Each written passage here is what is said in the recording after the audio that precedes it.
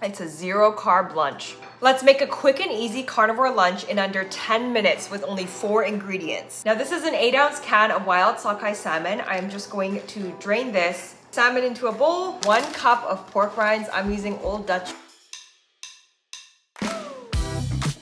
Add 1 egg and add 1/8 of a teaspoon of pork gelatin powder. Now give this a good mix.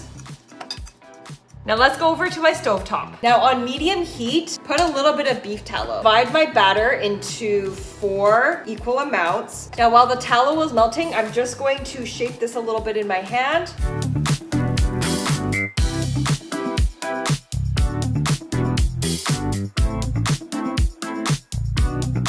Okay, ready to serve. Look at how these came out. They don't fall apart at all. Really simple lunch, took less than 5 minutes to make. The texture is just like the real thing.